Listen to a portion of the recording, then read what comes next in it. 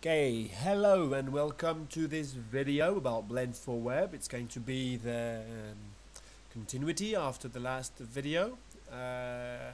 We have built a controller to reveal and hide this cube. So we've got Blend4web as a render engine selected. If I go in the render and fast preview, that's the scene we've got. So if I click on this cube, it is shown and hidden. If I move the camera, both cubes move together. This is not ideal if I want this cube to be a user interface element. So we're going to use viewport alignment, which is a new feature in the SDK of Blend4web version 15.12. So let's have a look at that. What you have to do is take an object and shift select to the object, shift select the camera, Control P, make the camera parent of the object. This when you select the object, the cube, which is a controller, that's how we called it, controller, here as well, controller. I can use this. That shouldn't be, that's not the default settings. What you should have is this viewport alignment. So you enable it by clicking. The default is center with a distance of 10. Distance is how far it's going to be from the camera when it's aligned. So obviously the smaller this number is, the bigger the object appears to be. So let's check the default. It's not at all going to be at this place when I open the scene. Looks like it, but in fact no, because it's overlapping the other cube. See, it stays in the center. If I rotate, only the cube that appears and disappears can move. You'll notice that it does move even when it's hidden. That's because the camera's moving, not the object. This also explains the changes in the shadings, because this object follows the camera. So when we go on the dark side of the cube, well, maybe center is not the most it's not, this setting is not the most easy one to show you what I mean. So I wanted to show you a different a few things that we have to work around. So if I zoom in, my object is, let's say, swallowed by the other one, because this cube comes closer to the camera than the actual viewport aligned element, the controller. So let's go into Blender again, and let's change this to bottom, and I'll show you straight away something else so that it makes sense when I add an empty. I aligned it at the bottom of the screen, and of course it's the center of the object, the origin, that's aligned with the bottom of the screen.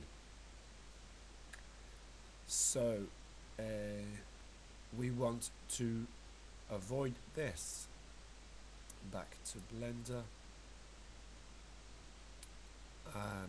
and also something else you have to note is that the rotation of the child is not the same as the one of the camera, because I parented them when the camera was well, if I go in top view, see the camera's not looking,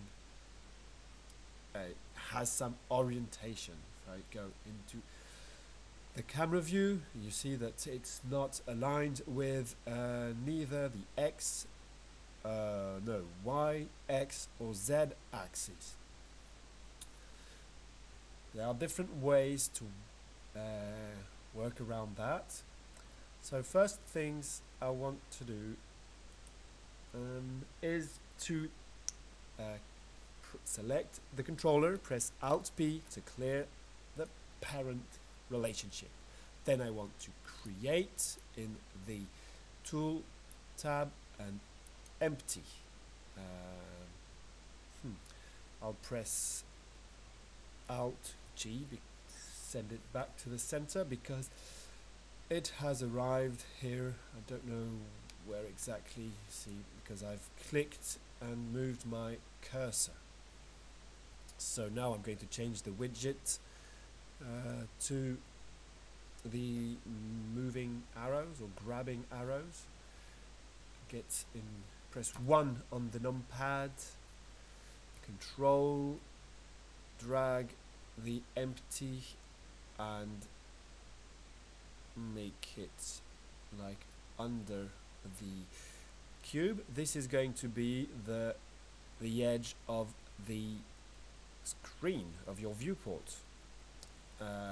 So if you wanted it to be on the left, well, you would put the empty here more left than the object, or maybe just touching the left side of the object, because well, that's where the screen would be. And if it was aligned on the top, you would want the empty to be on top of the object. If not here, your screen would be, of course, under, and this would be the top of the screen, and that's where you would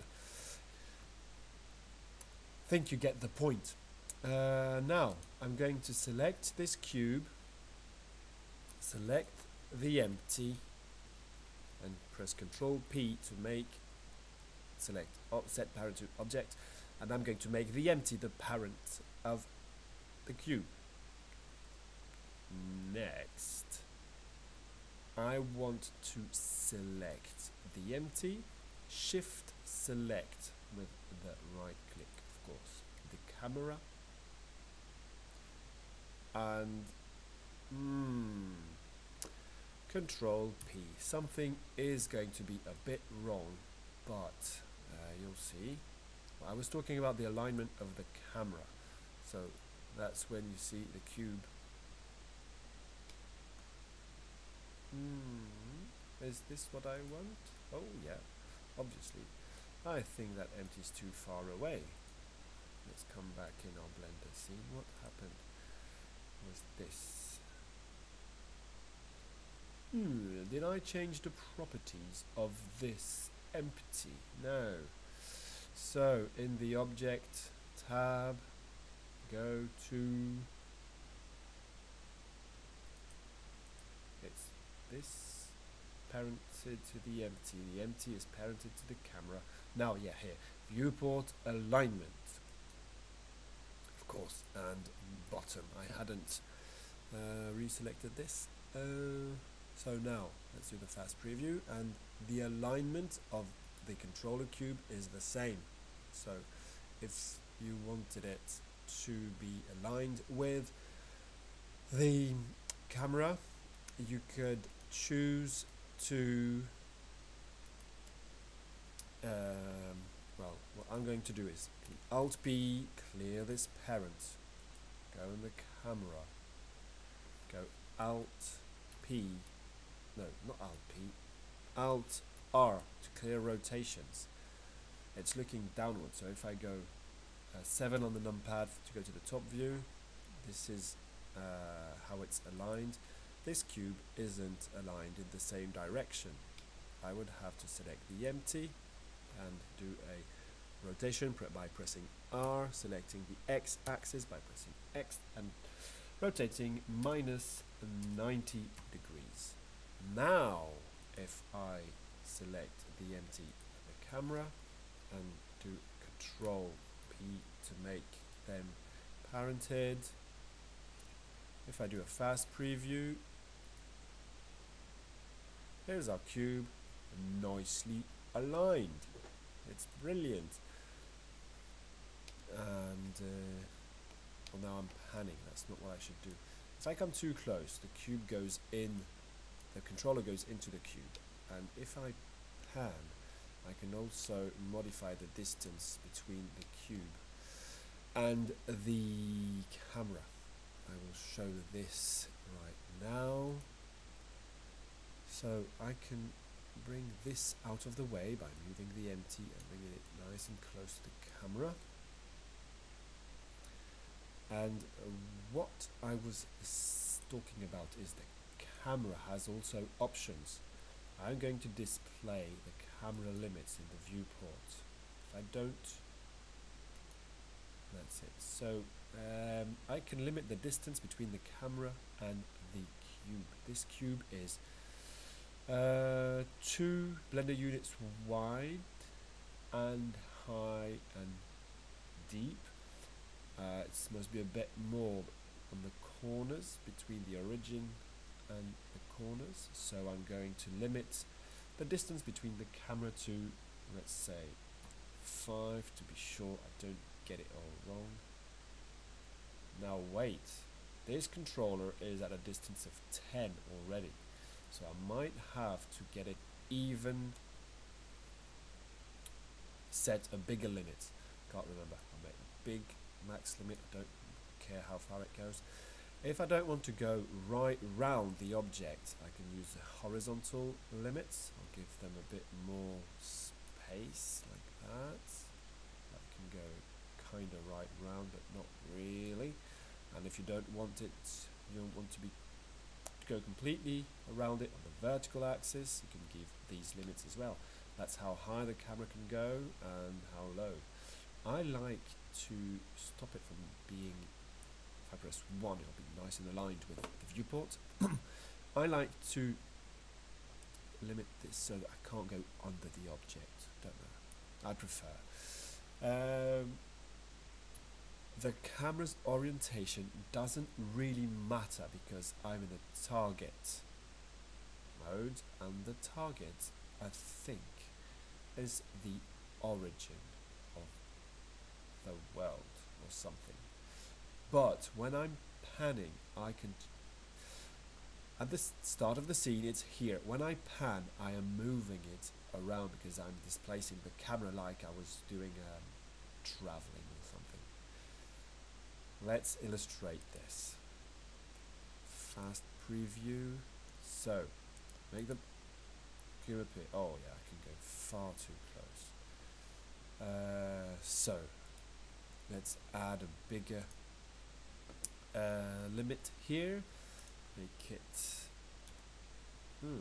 12, so that it's ridiculously far, because this object, also, the empty, also has, you see, a distance of 10 from the camera. Because if you're too close, well, obviously the controller is going to be much closer to the camera and it's going to get huge. So I could scale it down and whatnot, but for demonstration purpose I prefer to leave it like that and show you why you should use the no panning option. So look, oh, that's another thing with the 1512 SDK version, is I have a fast preview here. Let's show the object and see, no, not this. Here I can't go any closer when I'm using the left mouse button and rotating around. Oh yeah. Oh, let's see. The camera's orientation seems to have some kind of effect. Now, if I use the middle mouse button and pan the camera around, if I come back down, now how am I going to illustrate this? There is at some point, well, no, I don't have the right collision bounds. Let's start again. Let's go 0, press R twice and try to find the cube. There we go. This is kind of tricky. It's, the axes are upside down. Press R once to rotate on this axis. Let's start again. Press fast preview. So here I can't go closer to the object, but if I use the pan option, then I'm moving the object, and that's it. Now I'm in it. That's because of the middle mouse button panning. That's a bit of a inconvenient thing. It changes, in fact, the it moves the target of the camera, I believe. That's what it does. So on the XY axis, but in the local space of the camera. So if I come on top, I can actually bring the object closer than I want to the camera, because I'm setting the origin, the camera's looking, the target behind this object, and now my limit isn't enough. So now if I go back into Blender, select the camera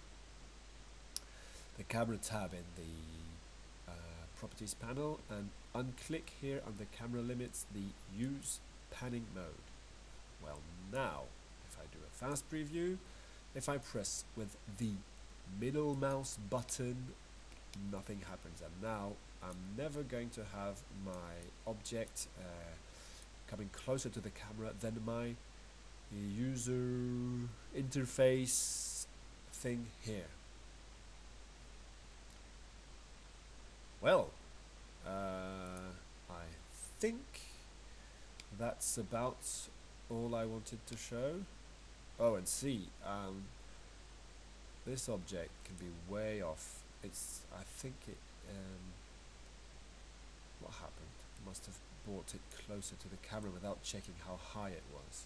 Something like that. Anyway, there you go. And if you wanted to rotate the cube, you would of course think of going local space, because now it's perfectly aligned with the camera, but you could give it a little twist and just make it look a little cooler. Fast preview one last time and see that's just looks a bit better. So disappear, appear, and there we go. Viewport alignment, showing camera bounds in the viewport as well, and adding in the 3D fast preview buttons are the three things that I wanted to show you of the 15.12 release of the SDK of Blend4web. Thanks for watching, thanks for listening. Don't forget to like and subscribe if you want to keep up with the updates, and don't forget, compartir es vivir, to share is to live. Thanks for watching, and bye for now.